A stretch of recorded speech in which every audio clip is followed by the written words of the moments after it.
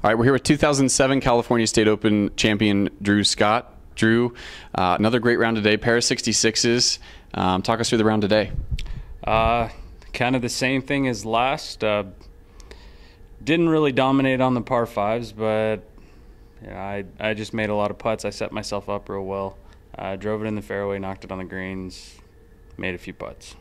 Awesome. You've had some great results in the California State Open in the past. Won in 2007, runner-up in 2008, top 5 last year.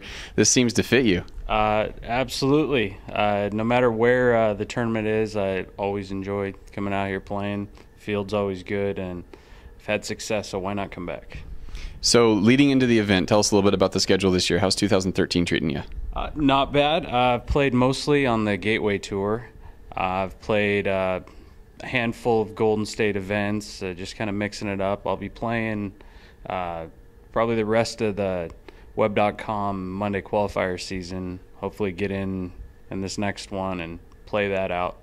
But yeah, beginning of the year, just a lot of Gateway events, and just piggybacking them with anything else I can get into. Awesome. Both great rounds. Any change in the game plan for the last 2 rounds coming up? Nope, not at all. Just keep it in the fairway, keep it out of the rough, get them on the greens as close as possible, and let the putts drop. Awesome. Early lead through 36 holes. Drew, good luck the rest of the way. Thank you.